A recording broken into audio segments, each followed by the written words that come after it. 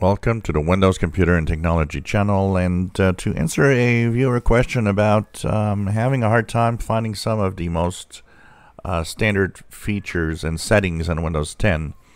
Remember that there's something, a lot of people call it the hidden or secret menu in Windows 10.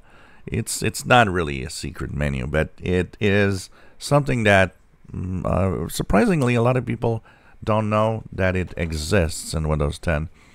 When you right click on the Start button, you get this menu. This is the menu that brings you to some of the most common options that people often want to go to. So they'll give you the apps and features, mobility center, power options, the event viewer, the system, the device manager, network connections, disk management, computer management.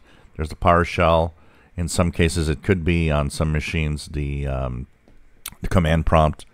In Windows 11, it could be the terminal, which is a mix of both.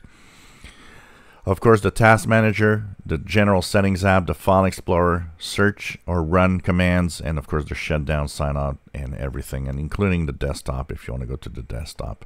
So it's important to know that it exists because it actually has shortcuts to probably what most people will want to use if they search for something.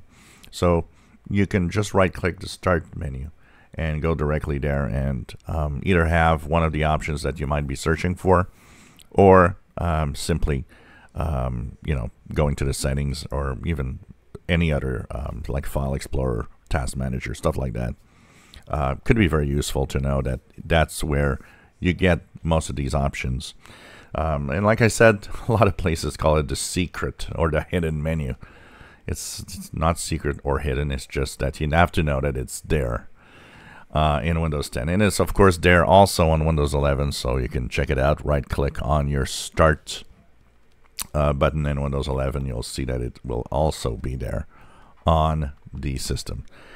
If you enjoy my videos, please subscribe. Give us a thumbs up. Thank you for watching.